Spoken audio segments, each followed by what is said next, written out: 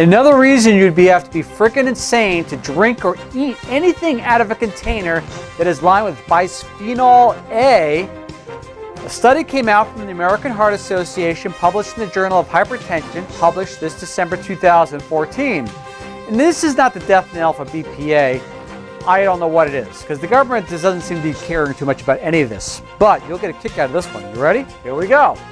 In a research article entitled Exposure to Bisphenol A from Drinking Canned Beverage Increases Blood Pressure Randomized Crossover Trial, published, obviously, as I said, this December 2014 in the American Heart Association's Journal of Hypertension. This is what the study did. In this study, researchers conducted a randomized crossover trial recruiting 60 adults, mostly Korean women, over the age of 60 from a local community center. Each trial member visited the study site 3 times and was randomly provided with soy milk either in a glass bottle or a can.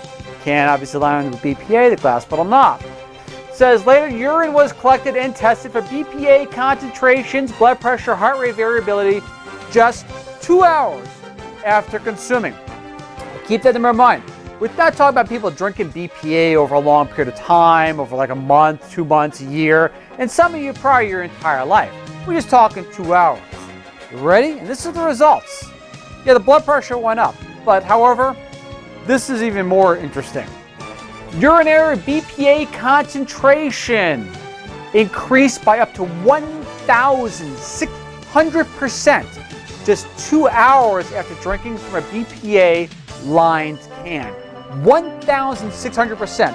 Those people that try to tell you, oh, BPA does not leach from cans or plastics or foods. Remember all the bottles that were lined with BPA and all the plastics, the toys were given to kids? Their data is incorrect and they need to start reading new books. It's 1,600%. And then just to top it all off, after 2 hours of consuming from this BPA-lined can, blood pressure rose by an average of 4.5 points.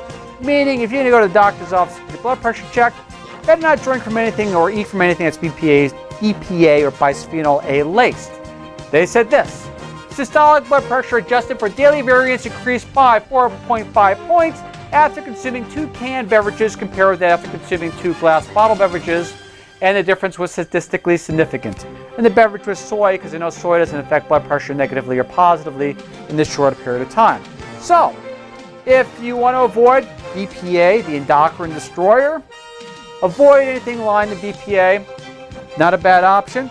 If you don't care, then prepare to become chemically indoctrinated. Ralph Channel, signing off once again.